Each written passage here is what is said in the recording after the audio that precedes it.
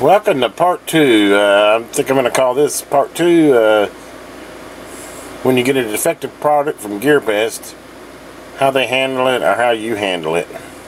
We'll see. It'll be interesting to see how they handle it. So far, I'm not real happy with it. I kind of paused in between these two videos because of the problems that I ran into. Obviously, I had the video 1 showing the box opening, and I was all excited to get my new quadcopter. And then once, as I said, I went in and, you know, as per instructions of what was received with the quadcopter, which lays out right here. If you read these instructions closely, if you notice right here, it tells you to go to beta flight and how to configure it. And so I carefully followed the instructions on how to do that. I now have beta flight downloaded on my PC. As you can see, it recognizes it. I have a solid bind light, and I have rebounded it at least 10 times just to make sure that there was not something wrong with the binding. But I have it bound. If you look at my radio, it shows a good bind.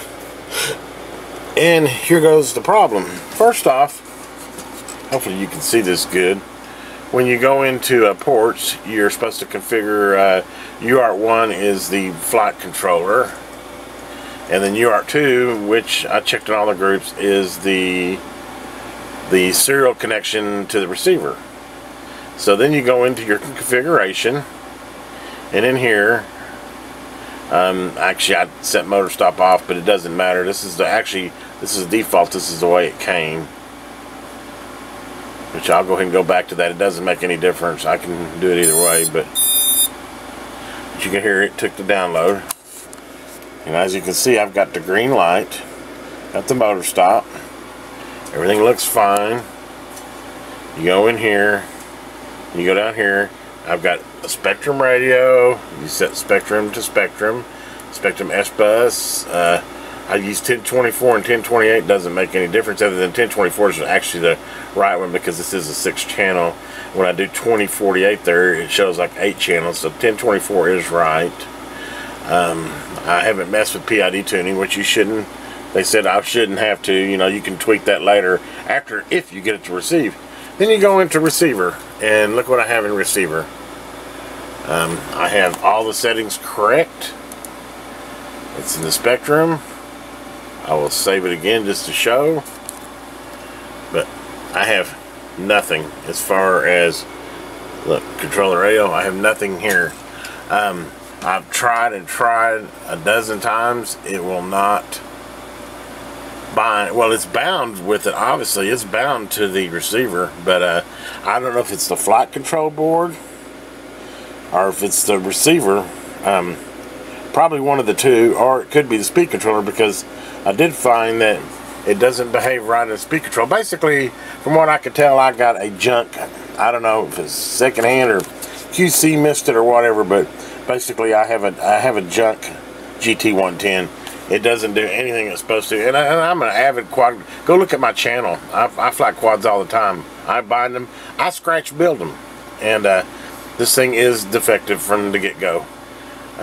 Your modes, you know, of course you can set those up. It doesn't do any good if it's not talking to the radio. I can go here in the motors. I've actually got props on it now, but I can turn the motors on, and then you can initially, let's see if I can hold it somewhere because it's going to be hard for me to show you this, but it's just another part that shows that this thing is haywire. Let me see if I can get this camera pointed to where I can't hold to adjust these controls till it just stops, but you can tell that when I try to adjust the controls,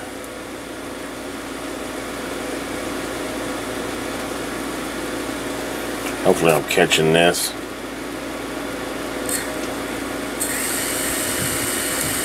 Okay, now you can see I've got the prop spinning. 1210 is my reading on that one. Okay, these all should be pretty balanced. Okay, then when I go to my next one, go to 3.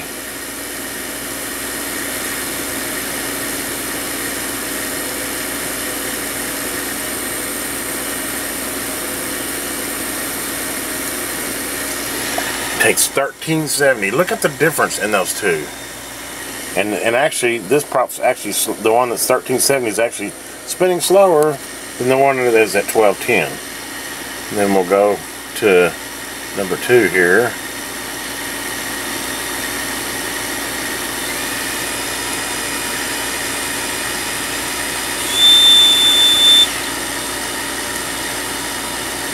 Okay, it is at, and you can see it's actually slower, and you can tell that 1210, this 1210 one, is still spinning actually a little bit faster. Let's see if I can bring it down just slightly.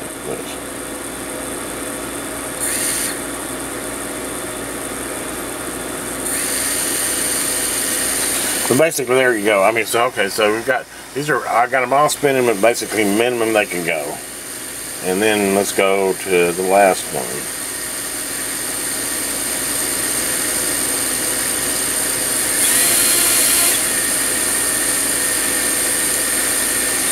which is 1352. So obviously we have 1352, 1330, 1370. So I would say these 3 here look pretty good. Why have I got another one that's at 1210? And it's actually spinning faster than the other 3. It'll actually go down to like 1195 for this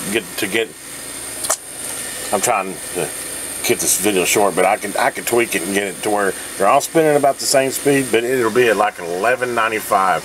It's almost 300 difference. Well, needless to say, this Betaflight doesn't give me, and I shouldn't have to tune it that way.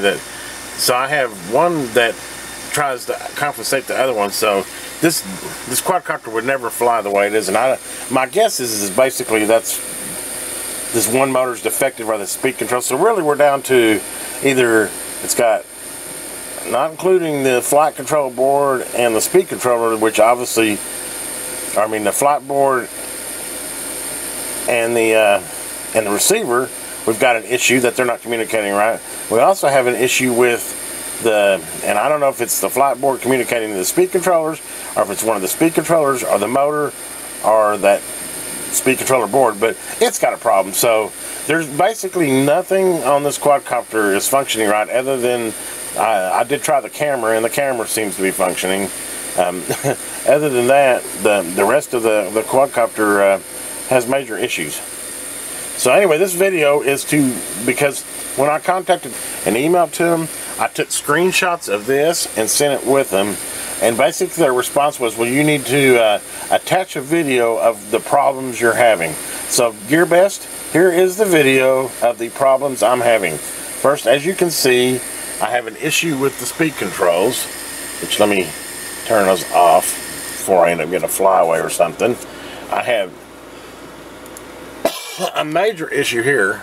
It is not receiving the radio at all like it should be, which I have read on the news groups that apparently some of these Spectrum receivers here that come with these quadcopters are defective, but it's past that. It's also got a speed control problem as well as that.